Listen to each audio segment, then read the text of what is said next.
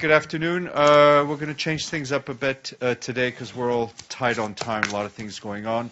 So before we actually do my briefing, we have as our guest Espen Barth Eide, the Secretary General Special Envoy on Cyprus. And as you know, we had dinner with the parties last night. So Espen, the floor is yours. Well, thank you very much, Stefan. And we had, as you just heard, we had a working dinner last night. The Secretary General hosted the dinner for Mr. Nikos Anastasiades, the Greek Cypriot leader, and Mr. Mustafa Kinshi, the Turkish Cypriot leader. And the topic of the dinner was to ask them whether they felt that we are now ready to go for a final conference in the Conference on Cyprus in Geneva. And after a long and intense and open and honest discussion over 4 hours, the outcome was that yes, the two leaders are committed to ask the Secretary General to reconvene the conference on Cyprus in Geneva. It will be reconvened in June, most likely in the latter half of June. The Secretary General and myself, we will now be reaching out to Turkey, Greece, the United Kingdom, and the European Union, who are the three first guarantor powers, and the European Union an observer to this conference, and this constitutes the membership of the conference. We are happy with the fact that we are now able to, or that we have an agreement between the leaders, rather, that we are now able to reconvene the conference and see if we are able to go the final mile and actually have a settlement in Cyprus. A lot of work still remains, and I have been entrusted by yesterday's meeting with the task to now reach out and continue a dialogue with all the participants of the conference on the issue of creating a common document which will be the basis for the discussions in the conference on the chapter on security and guarantees. Because the Cyprus negotiations happen in a way on two levels. One level is all those issues that relate to the Cypriots themselves, and that's what we call the bicommunal talks between the Turkish Cypriot and the Greek Cypriot leader, which I facilitate. But then we have the international dimension because of the continued existence of international treaties that inscribes Cyprus into a local security, regional security system. In order to further develop, change, or abolish, or invent something new, we need the parties to those treaties involved. So those discussions has to happen between not only the Cypriot sides but also the guarantor powers. And because United Cyprus will be an EU member, the European Commission also has to be involved in this, as they were in the initial conference. So the Secretary General is happy with the outcome and glad that we got to this point. But we also want to be very clear that a lot of work remains to be done and will be done in the coming weeks before we're able to meet in Geneva later this month. Great. Thank you very much. We'll open up for questions. Matthew? Sure. Thanks a lot. And yeah, obviously you guys worked hard yesterday, but I wanted to ask, the issue of hydrocarbons, did this come up? I know it's been a matter of some controversy as Cyprus seeks to begin exploring. Was this discussed upstairs? And also, I've asked Stefan a couple of times, but I think you would know this. Just if you can give a ballpark figure. He said that you're when actually employed, or you're an envoy. So just if you can estimate it, in the last year, 365 days, how many of those days have you been employed? Thanks. Yeah, they're two quite different questions. Yeah. Hydrocarbons was not discussed yesterday, apart from a brief mention, but that's because I think all sides are fully aware of the argument that with the settlement, hydrocarbons, as both leaders have said in many speeches and statements, hydrocarbons can be a conducive element in the case of a solution, because the resources could be shared and it would be easier to develop a regional energy hub with the settlement. I don't want to make more statements about that. It was not the topic of yesterday's discussion. So I am, when actually employed, I basically only do this. I have no other employment now, because since these talks really took off roughly a full year ago, this has been my main effort. So I basically work most of the time of this, something like 20 days a week, I guess, but a month. A month. But I mean, I don't have these exact numbers, but this is really what I'm doing, and I'm not doing no other things. Yeah. Abdelhamid Mensah. Thank you, Abdulhamid Sayam from the daily Al-Quds Al-Arabi.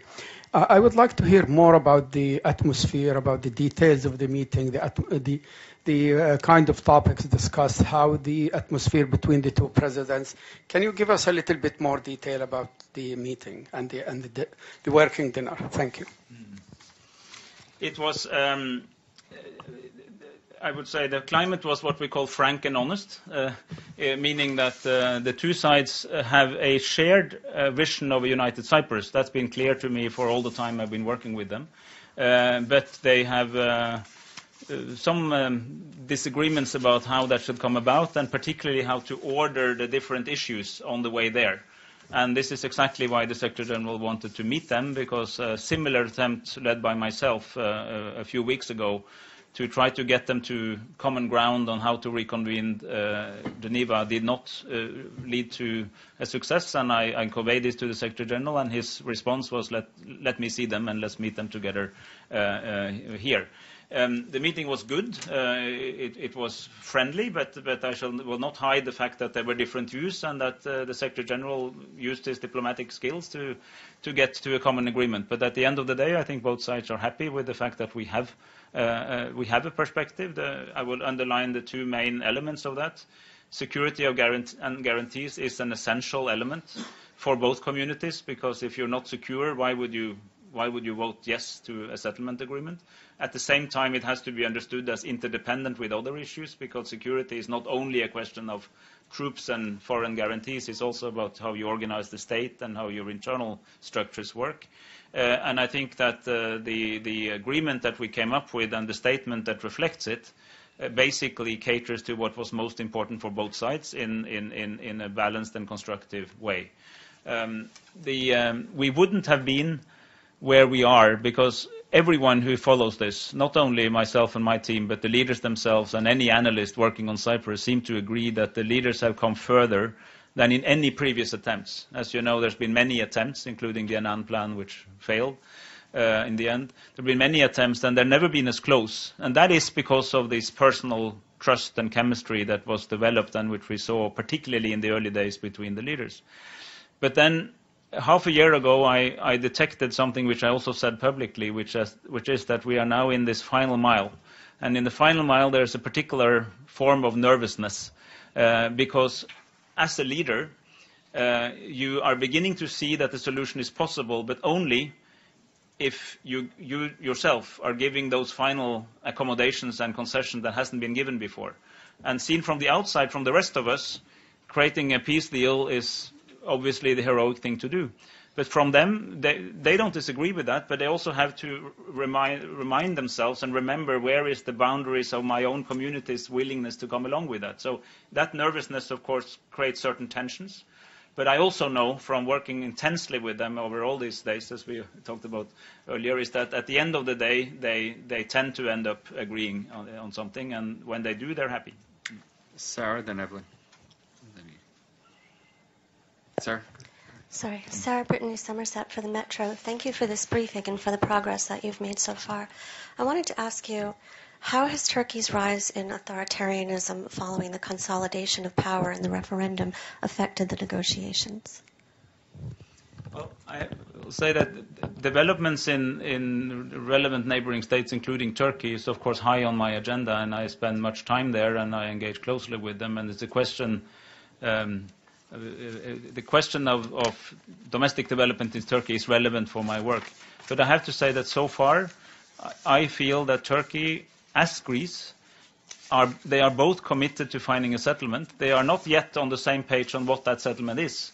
But they both see that they tell me that it's in their strategic interest in the regional and global developments if the Cyprus problem could be solved and we could lay it behind us. And I take some hope from the fact that this is something they continue to tell me. They're easily accessible. I speak with the foreign minister and the foreign ministry. I speak with the president's office. I speak with the prime minister and the prime minister's office, and I have a good and deep dialogue with the levers of power in Turkey on this issue, as I do also with Greece. So I haven't seen a change in their position on the Cyprus problem. And if I've seen some, I've always seen them become more eager to try to be constructive now to find a settlement, because I think it fits well into bigger issues of relationship to Europe, energy developments, and so on. Evelyn, then Edie. A belated welcome from the UN Correspondents Association. The Turkish troops, how big of a stumbling point is that? The president of Turkey, I doubt, ever wants to withdraw troops anywhere. And secondly, how there seems to be, since the last negotiations that ended up fruitless, there seems to be a lot more crossing green lines and association between the two communities. Is this helping the talks, or how much further do they have to go?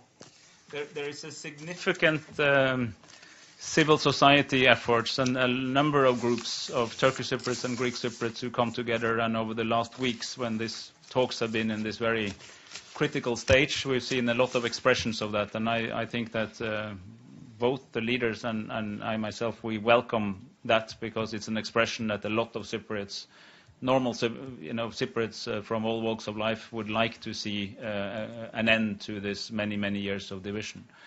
On the issue of Turkish troops, there are two key issues in the security of on security and guarantees chapter. It's the issue of the Treaty of Guarantees, and then it's the Treaty of Alliance. The Treaty of Alliance from 1960, it was what authorized the presence of foreign troops in the first place, and the Treaty of Guarantees is what, according to Turkey, authorized what happened in 1974, which is contested by the other sides.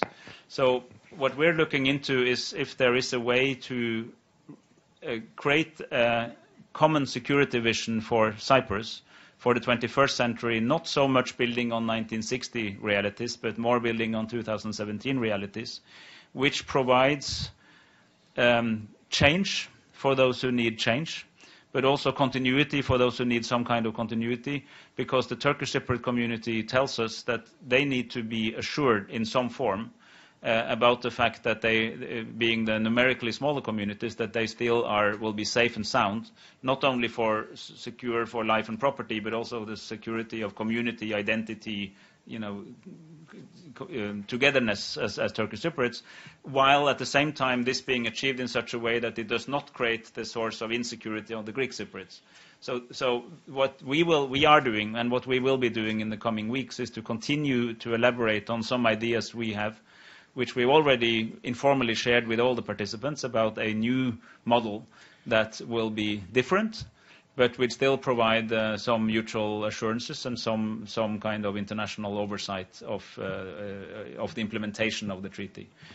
Because in many peace agreements, and I've been involved in many of those, some successful and some not so successful, but what I do know is that you may come to a point where the two sides actually like what's on the paper, but they will question, will the other side actually implement what's on this paper? How do I know that this will be in 10 years like we describe it? And maybe then there's a role for the UN or for other international bodies to take a role in overseeing that implementation until things have moved on in such a way that this has become normal and people don't need it any longer. So when I said in the beginning there's a long way to go, it's particularly on those issues. How do you elaborate a security system that creates a sense of security in both communities and for all Cypriots, but without the security of one being the source of insecurity of the other? Edie? Thank you, Mr. Eide. A couple of follow-ups to last night's statement. First, the Secretary General said, of course, that the talks are going to take place this month, and when he was asked as he was leaving, he said soon. I understand that drilling is supposed to start off Cyprus by mid-July. Is this a target for finishing these talks and hopefully an agreement? And secondly, you had said in late May that both sides are closer to an agreement than many people expected. does this agreement last night move the ball closer to that? And if so, how much and how far is there to go? Thank you. So I don't. First, I'm not going to say more about the hydrocarbons issue. It was not discussed yesterday. It's not the focus of my work. The focus of my work is now to get. Excuse me, I wasn't asking about the hydrocarbon issue. I was only asking about the timing. Yeah, but that's what I'm answering. I'm not making a connection between this. But there is a sentiment among both sides, and they have expressed it to me earlier, already on the 17th of May, when we actually tried. So on the 17th of May, in the meeting I chaired in Cyprus, we were trying to come to an agreement not very different from what happened yesterday. And they both said, the leaders themselves, Anastasiades and Akinci, said that they would ideally see this conference taking place in June. So that June already developed then.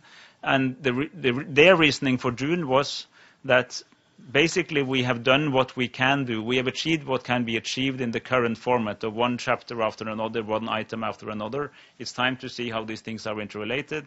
We have to bring in the security and guarantees dimension. That issue can only be adequately addressed with the presence of the guarantor, and that means Geneva. So they agreed to that. And the problem we had until last night was the sequencing and ordering of that, not the aim of a June conference in Geneva. So, and when we did not have a date, that's for a very simple reason. Only 2 of the participants were present in the room. We need to agree with Greece, Turkey, and the UK as well, and also to inform the EU, who's an observer, and only then we can settle a date. But I'm saying it's June, and we're talking about the second half of June. And in terms of how long this conference would go, do you see it as open-ended? Is it because I noticed that the last one went for, I think, 3 days and then followed by the guarantors? Yeah, good question. The conference is actually on. It's just not in session. The conference started in the morning of 12th of January, and it hasn't closed. So what we're talking about is to reconvene as having the third session. We had the first session, which was just 1 day. The next week we had a couple of days at the deputies level. And then we were planning to come back quickly to Geneva. We had some other events which led to a stall in the talks for unrelated issues. And when the talk started, we now decided to come back. So it is in principle open-ended. It means that we will eventually have a start date. We will not have an end date, because the end date is when we've solved the problem, or of course concluded that it's unsolvable. Hopefully not. But so we're not declaring a number of days. We believe it will take some time. Maybe we're talking about up to 2 weeks. And you didn't answer my second question, which was about your comment about being closer than thought and this moving forward. Well, what I meant by that is that first we have a lot of actual agreements, which covers most of the issues in the 4 chapters that have been most intensively discussed. It's governance and power sharing, it's property, it's economy, and EU matters. And if you add to that the shared understanding of where we will end up in other issues, I would say that on 5 chapters, the leaders, while we don't have all the agreements on paper, they have a reasonably good outline in their head about where this will end up. So the chapter that has been least developed is the chapter of security and guarantees. And the idea now is that we need to give a certain emphasis on this chapter, because it is very important for both communities. It's an area where they have opposing starting positions. And in order to be able to see across all chapters in the final phase, we need to put some more, let's say, more meat on the bone of that chapter as well. So in that sense, the answer is yes, we got a little closer, because we have a modality by which we can do that, which we didn't have before last night. So I would say that became just a little bit more true. But I want to say that always with reference to my point about the last mile. You may be 80-90% done, but that doesn't mean that the remaining percent are the easy ones. They are, by definition, the difficult ones, and that's why they have been outstanding until now. Because if they were easy, they would have been solved. So the end game of such processes are always some more intense than, let's say, the early days. We know that. Sylviane? Okay, great. Thank you very All right. much. With one last one. Go ahead. Okay. Are you taking questions on the GCC crisis? No, I'm just going to do my briefing now. Okay. Thank you very All much. right. Thank you. Thank you.